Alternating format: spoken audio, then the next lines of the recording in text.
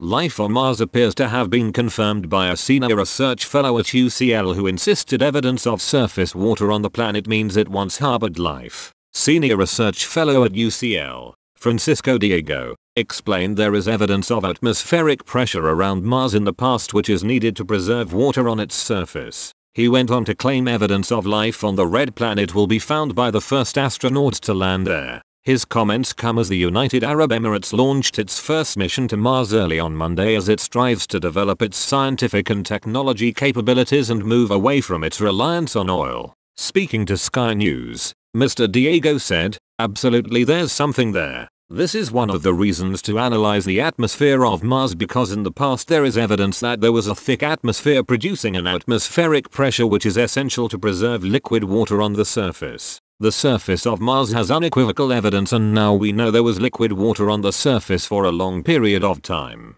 Therefore there must have been primitive life there at least in microfossils that will be found by the first astronauts." It comes as the first Arab mission to Mars was initially due to launch on the 14th of July, but has been delayed twice due to bad weather. The HOPE probe blasted off from Japan's Tanegashima Space Center at 1:58 am UAE time 6:58 am Japanese time Monday, 2158 GMT Sunday for a 7-month journey to the red planet, where it will orbit and send back data about the atmosphere. There are currently 8 active missions exploring Mars. Some orbit the planet and some have landed on its surface. China and the United States each plan to send another this year. The Emirates Mars mission has cost £200,157.90 million. According to Minister for Advanced Sciences Sarah Amiri, it aims to provide a complete picture of the Martian atmosphere for the first time, studying daily and seasonal changes. The UAE first announced plans for the mission in 2014 and launched a national space program in 2017 to develop local expertise. Its population of 9.4 million, most of whom are foreign workers,